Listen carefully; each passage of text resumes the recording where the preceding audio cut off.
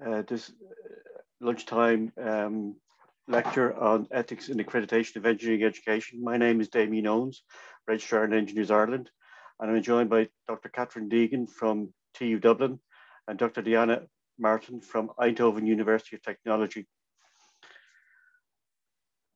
Our presentation today will take about 20 minutes. This is another in a series of webinars on the topic of our accreditation criteria.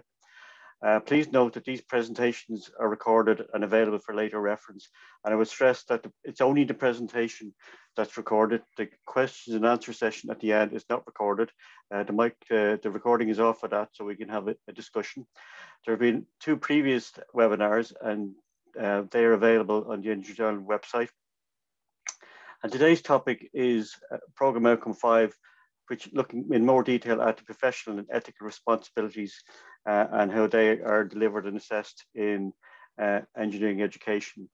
So I will start with for about 20 minutes, give an overview of the Engineers Ireland perspective and our experience. And I think there'll be followed some very powerful examples, I think, from Catherine and Diana afterwards. And then we will leave questions to the end. Just a reminder that when you're asking questions, please use the Q&A button. It's on the bottom of my screen, but it could be at the top of yours or on the side. Do not use the chat box. So the Q&A button is the place to go. So if we consider engineering ethics, the definition of ethics is quite complex. It can be based on rules of recognized of human actions, moral principles, a system of principles, a branch of philosophy. So even the definition itself of the word is fairly complex. And I think therein is an appropriate way to start our journey to discuss how we deliver and evaluate ethics. So looking at the accreditation process, today we're going to look at, I suppose, the delivery and evaluation of ethics from the perspective of educators, but also from the perspective of evaluators seeking to look for evidence. So accreditation is a periodic assessment of engineering programs and higher education institutes to ensure the management of the delivery of programs and the achievement of a threshold of learning outcome by students. And what we mean by a threshold is the students have to demonstrate that you've achieved these learning outcomes across a range of areas. We are not concerned how well they achieve. In other words, once you achieve a threshold, that's fine. And the process comprises a review panel of academic and industry members and external evaluators at times. And they go on site for a 2-day visit to evaluate evidence as part of an accreditation process. And the process itself, just keeping with the theme of today of ethics and social responsibility, the process itself is confidential. Material submitted by the HEI for evaluation can be redacted. So for example, material might just have lecturer 1, lecturer 2, may not have their names. Any comments from students, graduates, and employers who we interview during part of the process are anonymized. So we do give feedback to the HEI, but the comments are anonymized. And review team meetings are held in camera, so they're held in private from time to time, and they discuss their own findings. And there are no external observers at those meetings. All material is deleted at the end of the process. So once the accreditation decision is final, that's it. Just all evidence is securely destroyed. There's limited publication results, so we do not put the reports on the websites, or though the HEI is clear to do with its report as it wishes. And where the process is online, which is increasingly the case, and we'll come to that later, there's no recording of the process. So it's entirely, I suppose, it's real time, but online and not recorded. So if we look at the formation of a professional engineer or a chartered engineer, it commences with academic education. Then afterwards, a period of initial professional development where the academic learnings are applied in the workplace setting, and then a professional assessment by peers, by other engineers, and then a period of lifelong learning. So learning just doesn't stop when the graduate leaves the college gates. And from an ethics perspective, in the academic environment, it's education and assessment of the ethics and social context. However, it's not possible to teach everything about every possible environment where an engineer potentially can end up working in the academic environment. So following on from that, the professional organisation will then evaluate the engineers or the graduates' work, initial professional development in a real world setting. It'll be peer assessed at a professional interview, and then that learning will go on and be continuously assessed through CPD declarations. The engineering accreditation criteria have been in place since 1982, and they get revised every number of years. They are devised and set up by and approved by the Accreditation Board in Engineers Ireland, and they are reflective of international standards in engineering education. So they reflect what is required across academia and by industry in a global context. And the latest version of the criteria were launched in January 2021, and they're gradually being introduced for HEIs presenting programs for accreditation from this year onwards.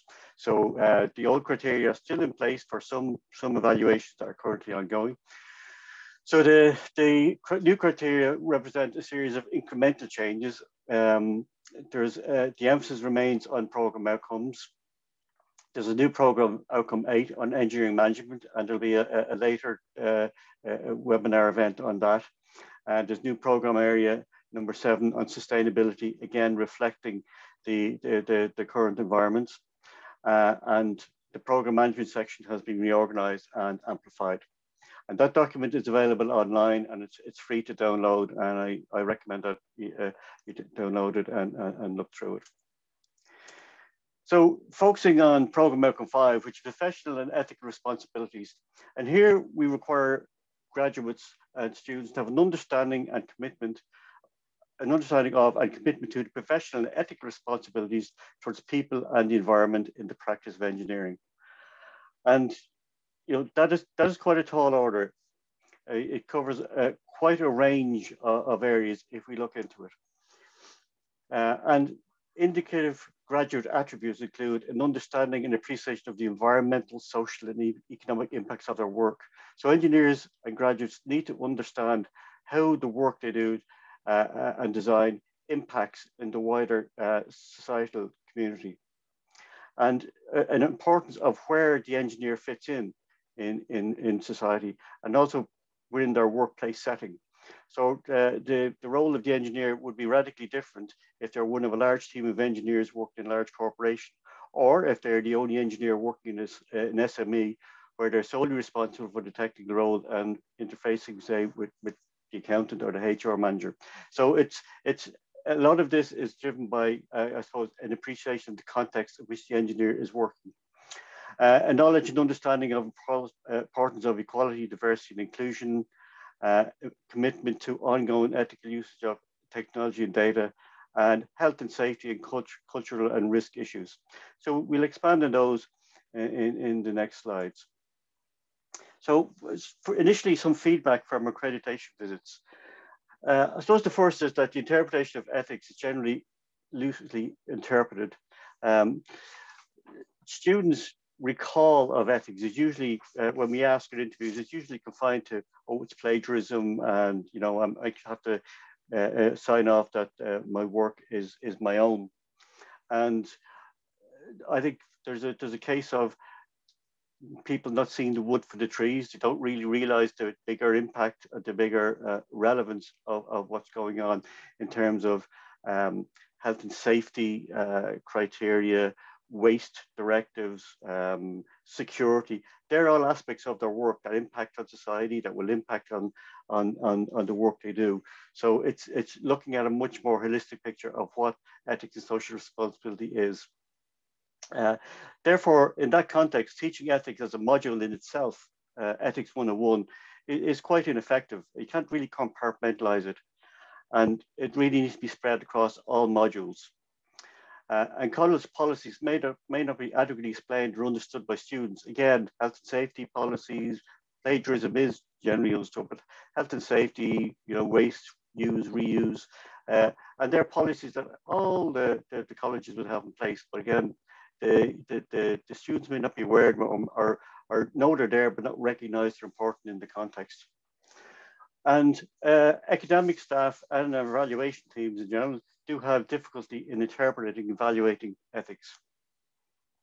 So why is it so difficult? Well, let's first of all look at the language in Program Outcome 5. Judgment, principle, role, commitment. They're all very, I suppose, nebulous terms, and engineers don't really like that. Engineers like, finite, well-defined terminology. So, and words like commitment is something into the future generally. I commit to do something into the future. So measure that now, very difficult to do. There are very few boundaries. There's always, but the what if, what happens if I do this? What happens if I do that? It's open to personal interpretation. There is no right answer. Probably at least wrong answer might be more appropriate in some circumstances. There's a cultural context. And you will see this with students in the class. If they come from different cultural backgrounds, they may have a totally different interpretation as what is acceptable or not in their particular culture. But equally, the engineers we're training can work anywhere around the globe. So again, they have to have this self-awareness of their own cultural bias if they go to work in a different environment. And it's also based on individual interpretation and the level of responsibility of that person in that role at that time in that organization. So it's multi-dependent. And just to make things even more complicated, is that the interpretation of Program Outcome 5 actually spans the other program outcomes that we evaluate. So for example, if we're looking at program outcome on design, we'll say, okay, how does that design fit in delivering for, is it dangerous? Does it look at all the requirements of the UN SDGs? So everything, it's interdependent and feeds back into how the engineer views things through Program Outcome 5. And this is I suppose, this tabulates the program outcomes at various education levels for engineering technician, associate engineer, and chartered engineer, further learning, and chartered engineer. And we can see, say, on knowledge that the depth of learning and knowledge changes and increases as you move from left to right. However, if you come to the highlighted section number 5, PO5, the text is identical all the way across. And again, just highlights that it's really the context in which the individual operates that sets the level of awareness and learning. So how do we actually improve awareness in the classroom? How can we, I suppose, make the students aware of their responsibilities and how to demonstrate that learning? Well, first of all, we have to provide awareness of the broad spectrum of ethical, social, environmental contexts. So it's looking at, for example, codes of use, Euro codes, WE directive, health and safety, environmental issues, and it's making students aware that all of that feeds into the ethics and responsibility equation. So it's not just a narrow spectrum. You've got to widen it out. A very powerful way to do this is using case studies. And unfortunately, the case studies are usually focused on when things go horribly wrong, like bridges falling down, or the space shuttle disaster, software malfunctioning. So there are many cases, unfortunately, in every discipline of engineering, but to provide very powerful learning opportunities to impart to students.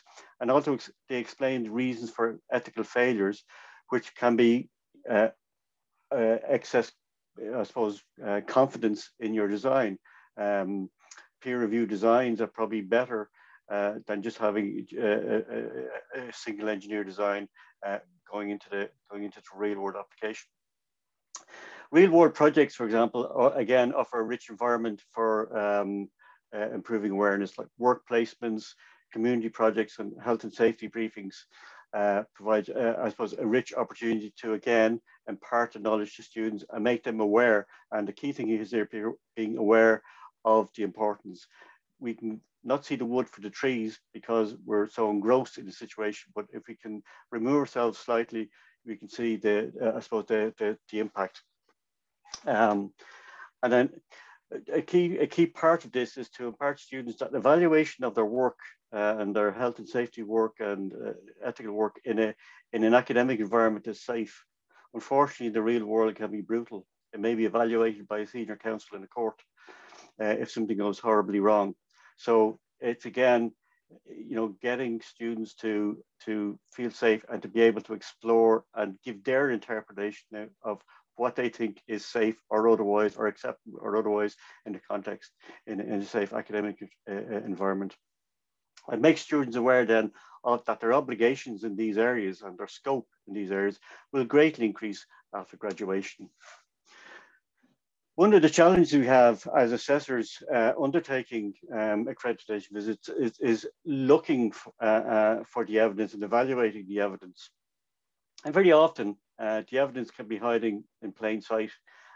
We frequently would undertake visits, and it's only when we've spoken to people they realize that there's a wealth of material there, but it's just not bubbling to the surface or being captured. Student practical projects in particular are a rich source of evidence, and many projects with artifacts are recorded, and those video recordings are a rich sort of evidence, such as presentations, for example. Work placement reports, again, provide ample evidence of the student in a real world setting and how they are operating in that setting and how they are contextualizing their work. Projects or dissertations, especially in the final year, really should have a very brief section, very incised to project, but dedicated to the student explaining the broader context of the setting of their academic work and what the impacts, be it security, health and safety, whatever, of their workers in that context. And there should be active encouragement at all stages to get students to articulate their views on these topics. Many students will be uncomfortable, but they will lose that. They become more comfortable with more and more practice. But the important thing from a HEI perspective is capture and record the evidence. The evidence is there, but if you don't record a presentation, once it's given, it's gone. So be sure to capture it and keep it for the accreditation visit. It makes the work of the review team, the evaluation team, so much easier. We undertook a survey a number of years ago, and you can see that engineers is looking at the public trust and the truthfulness of various professions. And doctors were number one, but engineers were very close behind, a percentage point or two behind, in terms of trust placed in them by the general public. So this is a survey of the general public. And we need to maintain that trust. And we need to educate, I suppose, our students and our engineers in the workplace that, trust is very important and needs to be, we need to work hard to maintain it. One failure in that can cause, irreparable reputational damage. In technology, we tend to look for certainty. And at the start, many new technologies may look promising. If we take, for example, something like artificial intelligence, it can really look promising at the start. And it can deliver something that's very beneficial. So here we have a pup. That pup can go up to be a dog here. That's a great benefit in helping us. On the other hand, it can grow up to be an adversary. But we don't know that at the start.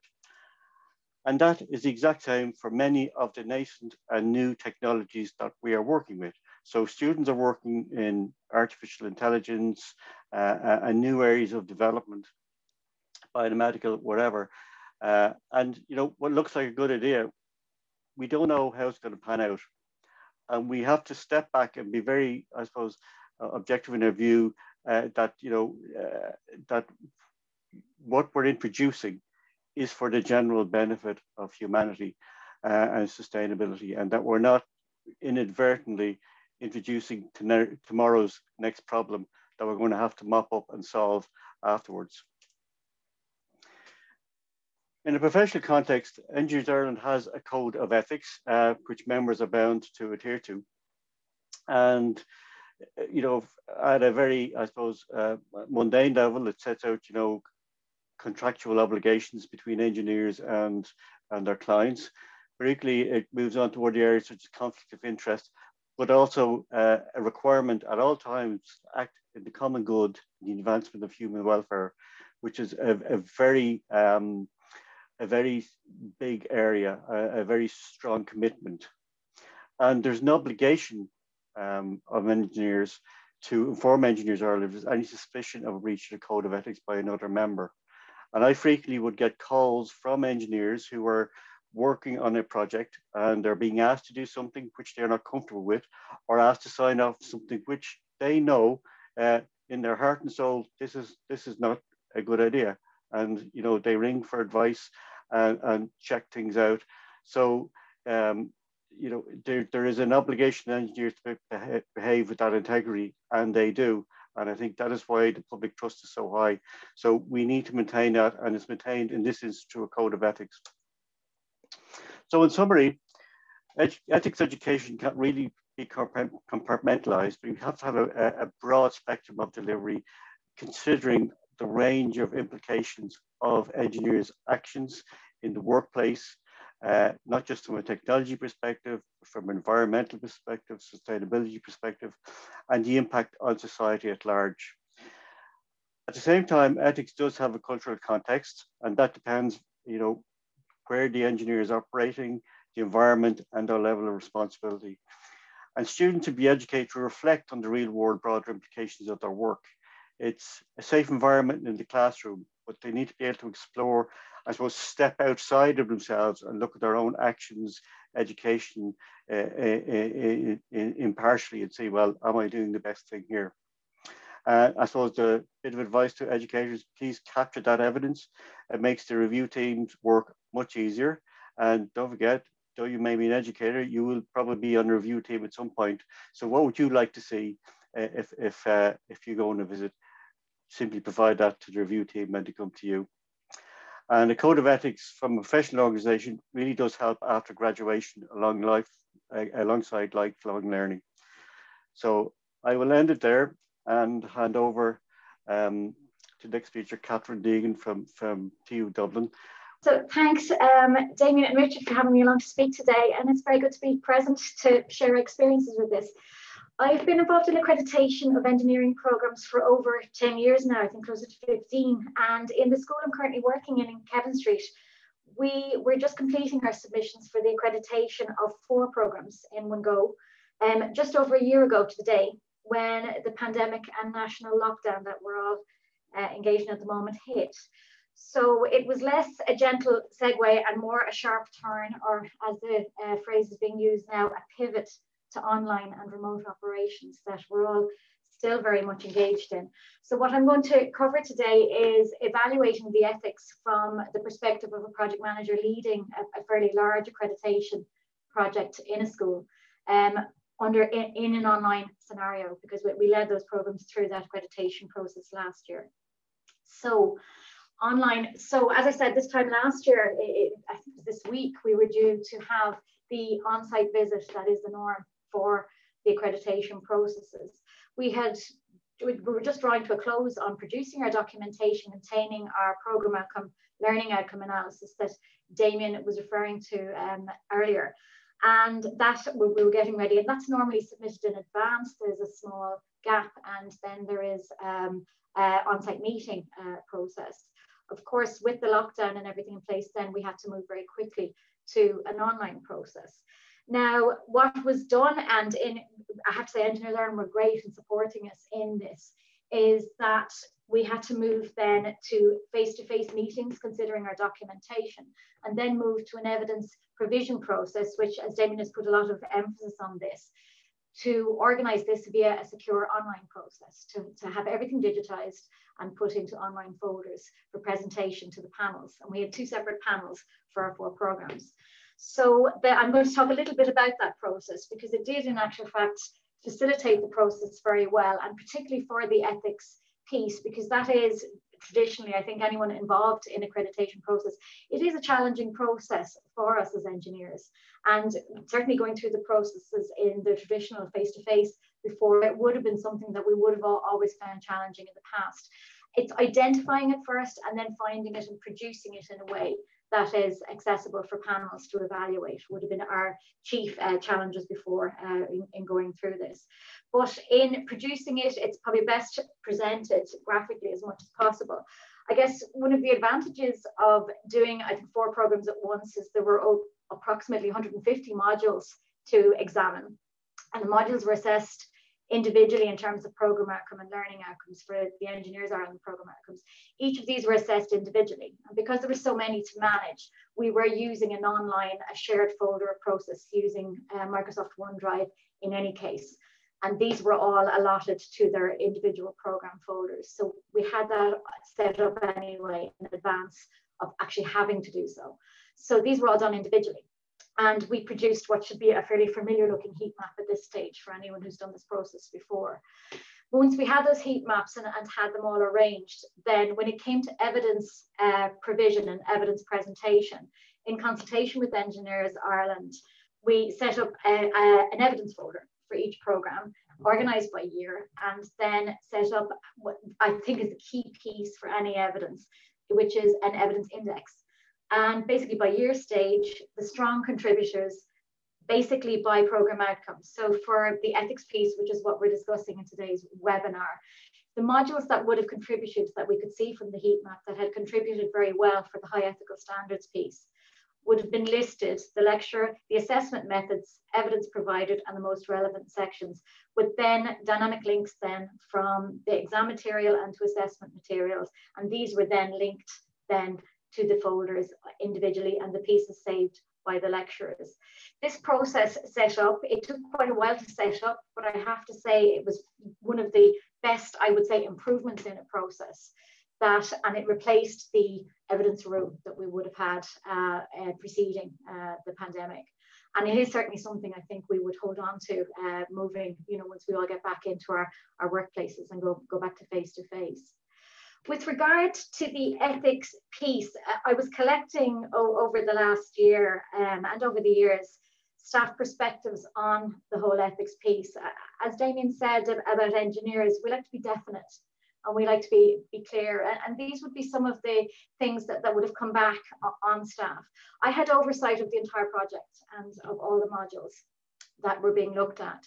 And one thing that the online process facilitated was the examination of scoring, the individual scoring, and across programs and across years of programs as they were coming in. So there was a dialogue process. I could speak to program leads, I could speak to year tutors, and I could speak to program coordinators as to what programs were looking like as they came in, and query things like, for example, work placement modules, final year projects, things that I would expect where ethics would come up. And these are the types of things that might come back from some staff when we query, say, you have to expect to see some ethics content there. Can you talk through maybe your scoring or your thoughts on that? One of the most interesting comments that came back would be centrally highlighted in red there. And this is a lecturer who produced material and teaches in such a way that I would say exemplify ethical, both in terms of content and how and why they teach. But it's really funny comment to come back. It's not ethics, it's just what I do. Now, this, I guess, is what we'd like to see. It's an example of ethics being embedded in a program rather than being compartmentalized or siloed into one module. However, one of the issues with that then is it was so embedded, the lecturers themselves didn't recognize it for what it was. And I think that's one of the biggest challenges that we have. And I think, Damien, it's being recognised by Engineers Ireland and by panels, is that sometimes it's so embedded and it's so there, it's hiding in plain sight and people can't extract it for what it is. In other cases, it's a case that some staff are a little bit shy and a little bit tentative about saying that, well, I teach ethical content, because they don't have the title of an ethics lecturer, or they don't have professional qualifications that are, ethics related. In other cases, it's that they're not comfortable because it's not explicitly stated in their module learning outcomes, because we have a very explicit process for mapping module and program learning outcomes, which, is something I will look at when we're going to do this process again. Some do feel it should be a separate subject. Again, the specialist qualifications to teachers would be a feature for some people. And another thing is, what exactly do we mean by it? And we've already, had this presented to us by Damien. It is something that it can be considered a little woolly around the edges for some. So there is definitely an information piece and an education piece around this. I think that is important. So this is something I was really happy to see in the new criteria was the mention of data and data management under the ethics piece. Jean Baudrillard was a French sociologist, and this is in a book he published in 1981, and it preceded the internet era, before the internet really was in anyone's consciousness at the time. It's a quote that's used a lot around the recent era of fake news and the current digital media, but he was talking at the time of the print media and the proliferation of gossip and false stories going around about people. However, I think this is important to think about in terms of what we're doing now. And one thing I would say that one of the biggest ethical issues that I think all of our students, regardless of their specific engineering discipline or any discipline, need to be aware of, and that is how we handle information and how we handle data.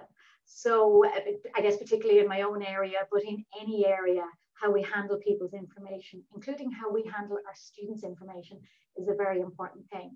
So anyone embarking on an online process where they're handling lots of students' evidence and data, it is an important consideration to be aware of. And we certainly were very mindful of it going through our own process. And it's something that students need to be aware of, that we were, and consequently that they take that into their own workplaces. The observations on the online process, definitely it improved efficiency and oversight. It really did improve how we did things, how efficient they were, and how checking procedures were done. I felt there was a lot less running around and checking. The material was there to be checked and double checked when I needed it. Oversight in terms of program chairs could look at material, and then members of the school exec, and then the project manager myself could look at it and check it. So there were less gaps, I feel, in the information and certainly in the evidence. Accessibility for the programs teams and the evaluation panels both. I was very fortunate in our final meetings that the panels met me on my own for some time and gave me feedback on the actual process. They were very, very generous in their feedback, and they felt it worked very well in terms of the quantity and the quality of information available through the online process. So that was really helpful. A consistency of analysis approach and presentation of evidence, particularly when we have a big group of programs being evaluated. Consistency of approach, I think, is very important, and the clarity of your approach is very important for panels. As Damien said, really the days of panels being in a room with a ton of paper in boxes, trying to mine the evidence out, really should be past us now. Given that they have a well-labeled index and information filed correctly, there should be no need for that, and the time should be better spent evaluating the evidence that's correctly placed rather than looking for it in the first place.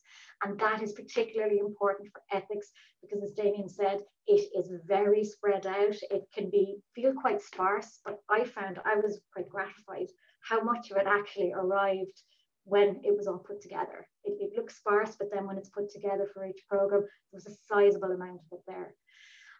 Data protection and security is very straightforward. We used OneDrive and the Microsoft system. It's what our institution uses. And it was very easy for me as project manager to have oversight of who had access to what folder and when they were accessing it, and what type of access they had, whether it was just reading access, writing access, etc. That is very important. It's student data, and we could anonymize, but sometimes we couldn't. So it's very important that we can do that and have the appropriate permissions. Although all these types of things are increasingly important now since the GDPR legislation. Even without legislation, it is an ethical matter. Important points to note, you should approach online as a separate one-stage process. I think we've learned a lot a year later, but I think when we started into this, there was an effort with online processes to do an exact replication of what our face-to-face process was, and that doesn't always work. Online is just a different environment, and we just embrace what it can do for us and let go of what we can't do online. It does require a lot of advanced planning and can be a little more time consuming in the planning, but it is work that is well worth doing for the benefits that it brings to you that I've set out. What I would say, based on the quote earlier, avoid including everything as evidence, and the headings that we were given by Engineers Ireland for the evidence index were very helpful for that. Doing a data dump is no better than providing a big room full of boxes of paper for a review panel to have to mine through. It's far better to give considered pieces and good samples of evidence than just, I still produced, it was 4 gigabytes of data evidence for 4 programs, which I was quite horrified at. But evidence, you can have sizable amounts of data. Be sure every piece that's in there is relevant, that it should be there. Going back to the data protection and security, it should only be there if it needs to be there for the purposes of the accreditation, not just because you can.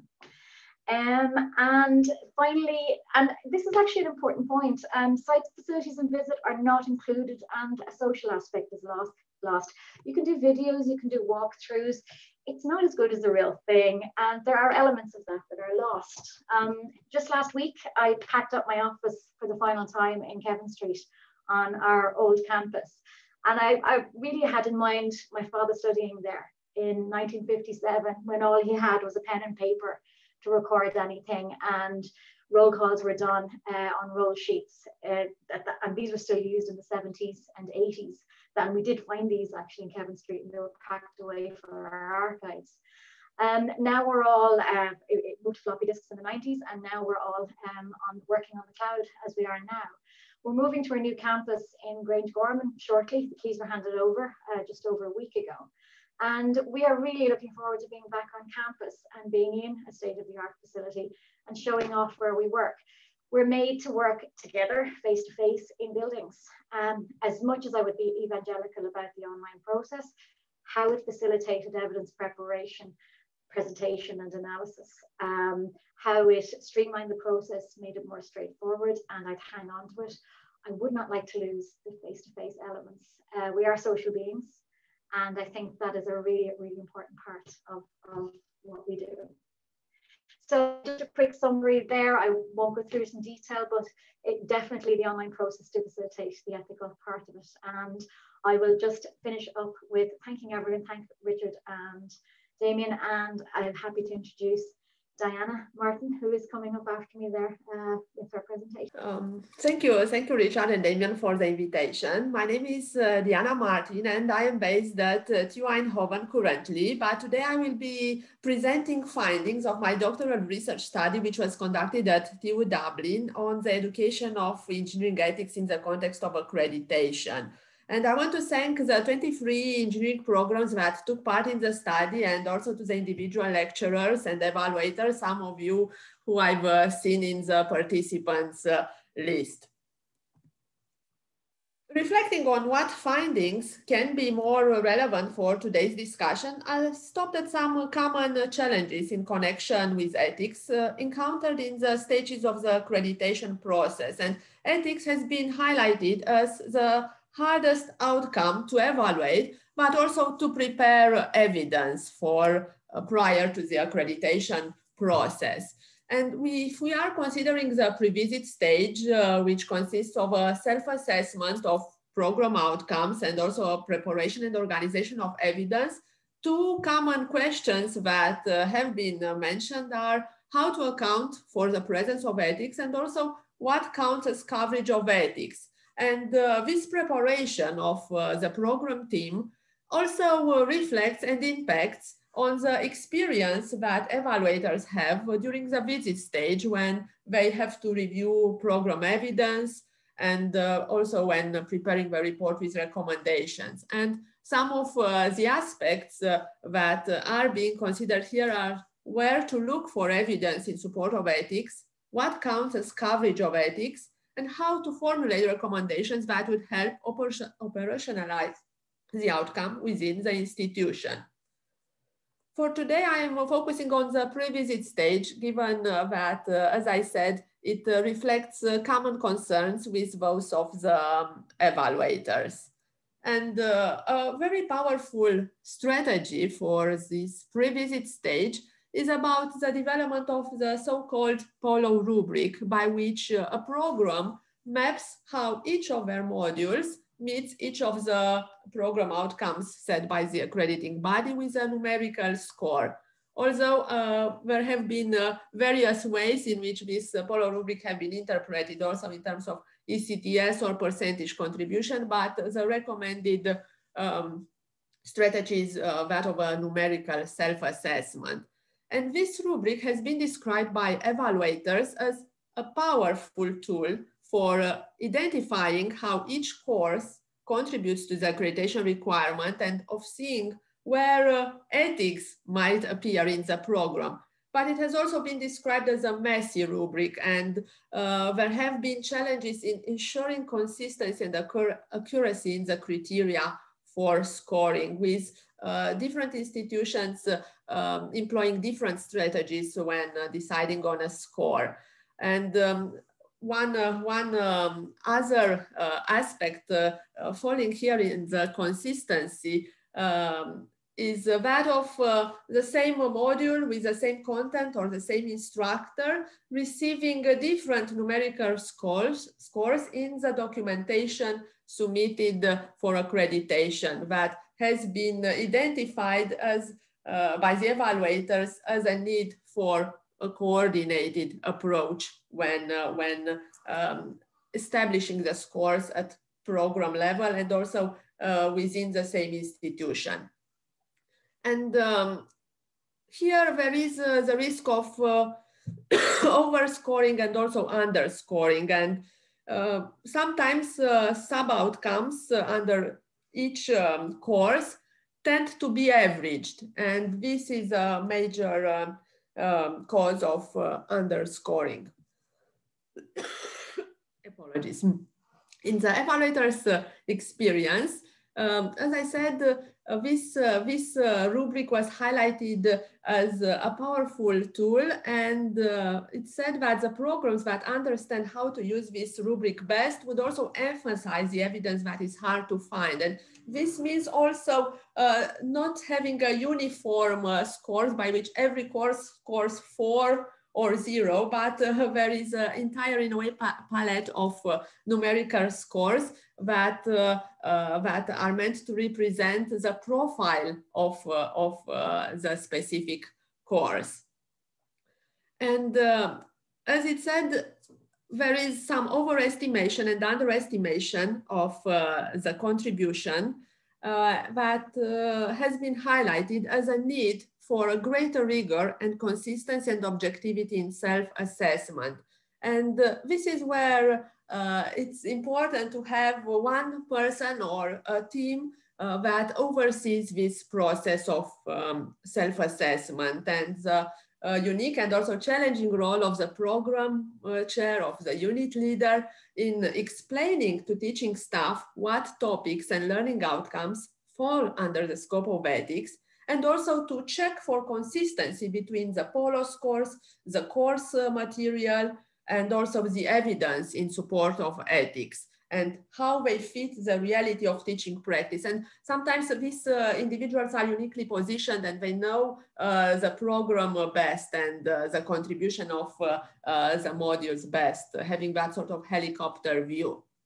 And when it comes to ethics, there is the risk of underscoring when having a narrower understanding of what ethics is. So if we consider that ethics is not, ethics is only about ethical theories of academic misconduct, many other areas that should fall under this program outcome would be missed. And those that tend to be overlooked in this process are safety labs, sustainability content, and also policy issues, including standards, as well as societal and stakeholder consideration.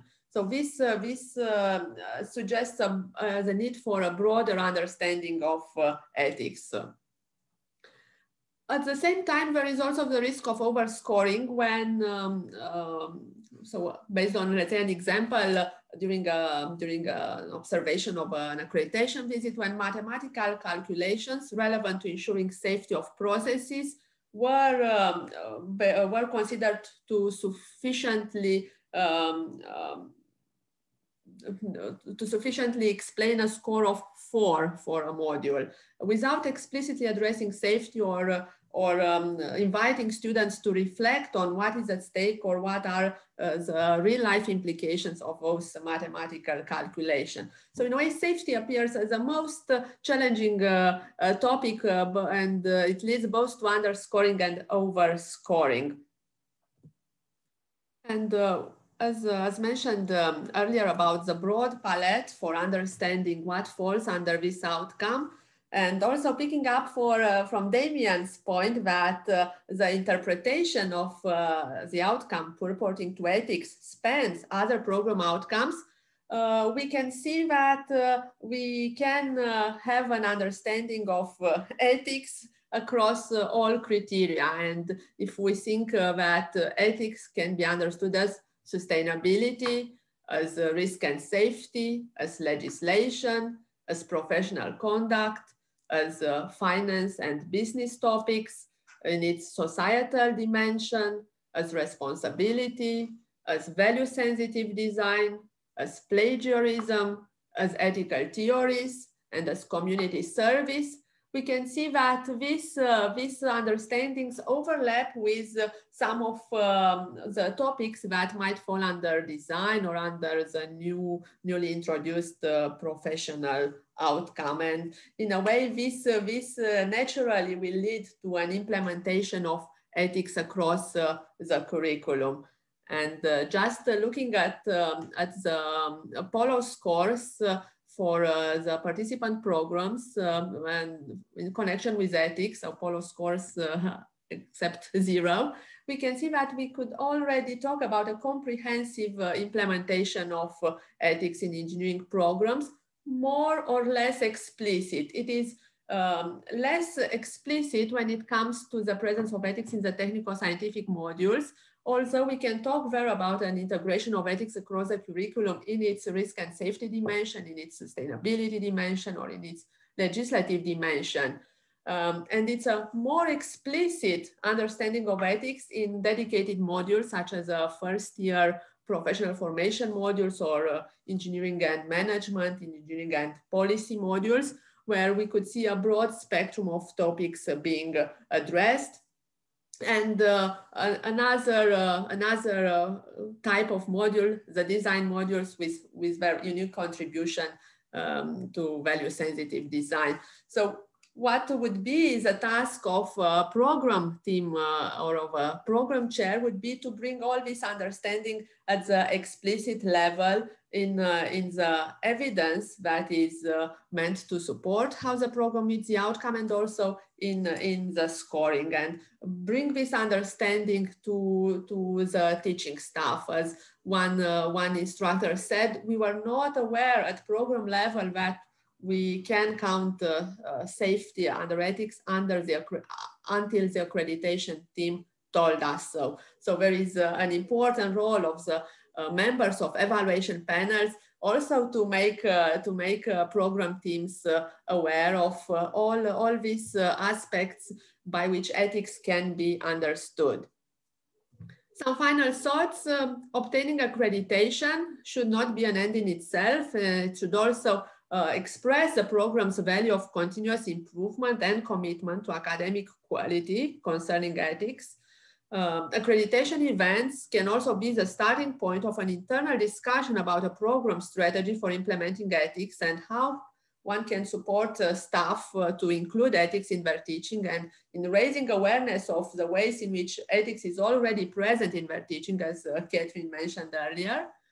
And also this is an important mission of accreditation and of the formulation of accreditation requirements by which they convey to institutions and engineering programs what skills and outcomes are valued by the profession. And here we see the need for a socio-technical understanding of the engineering profession, which is manifest in the inclusion of both technical and non-technical outcomes in the accreditation criteria, and also their balanced evaluation during the accrediting process. I want to thank you, and any questions or comments would be further welcomed at my email address.